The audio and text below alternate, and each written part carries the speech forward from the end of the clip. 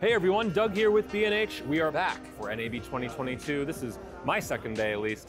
And I'm here with Alex, who's with SmallRig here actually, right at the B&H booth. And they've got a bunch of products. I mean, SmallRig has so many products actually overall. But what are you really highlighting today?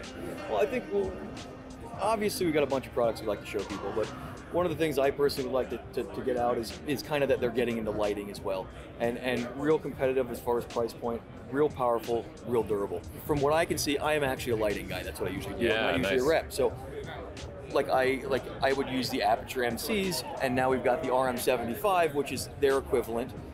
It's amazing. Same thing as that. It just also has more magnetism to it. So instead of just being able to magnetize to the back, you can also magnetize to the side, this way, this way. That's pretty great. So also same thing with the MCs. You can do app controlled. You can do photo matching of colors, etc. And then they've got these more traditional lights, kind of similar to what the Aperture and things like that are going towards, LEDs. It's got the same modifiers, the same Bowens mounts that you can use for, say, the Aperture equipment. So if you need soft boxes, if you need vertical soft boxes, lanterns, things like that, it'll mount right up, just like this way, just like most anything else would. Oh, cool, nice. Yeah, and this reflector in particular does a heck of a good job of boosting the output. I mean, I can see it this over is there. only on 2%, so I mean, it's almost. Mind if I bump it up a little? Yeah, no, go for it. Yeah, go for it. I mean, and I was gonna say you're getting into HMI territory, but you're already there. I mean, if you put the Lico front end on this, you've got an 800 Joker, or maybe even at a 1200 output.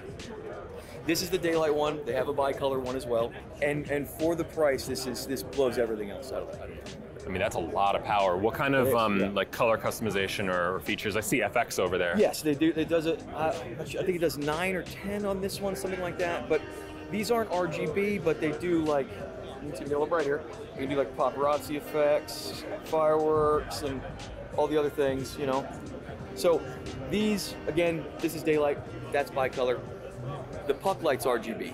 Oh, okay. So that you can do any color you want. So let me just bring this back down. So that you can do any color you want, and again you can do photo matching, which is really cool. Right. I can take a photo of this orange, and boom, it'll get the So if you're trying to match a background or you're trying to match something, it's a great feature.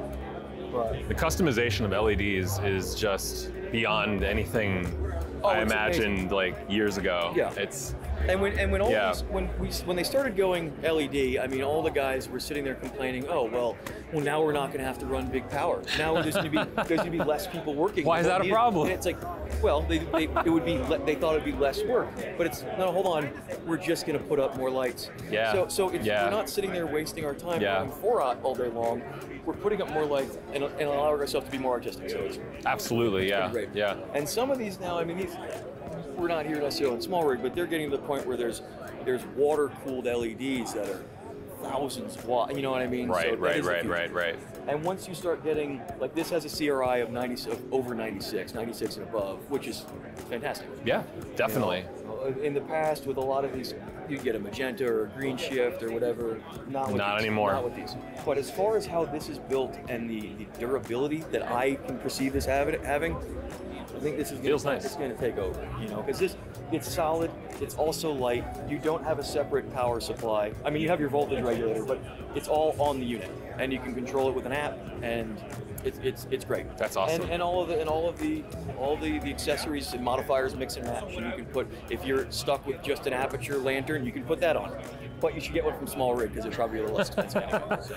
Now, is there is this like the start of something? Is this going to become a line? Do you know? Yeah, I would hope so. I mean, they started out with the 120s, a little less powerful. These are the 220s. Right. And then I believe I've heard inklings of going up to 5s and 6s, etc. So I'm sure it'll keep going. Cool. Like they'll have the 600D equivalent and the etc. So cool. No, I mean, and I would hope that they keep going. I'm excited to see more. Yeah, me too. Nice. I'm excited to actually start working with these in the field.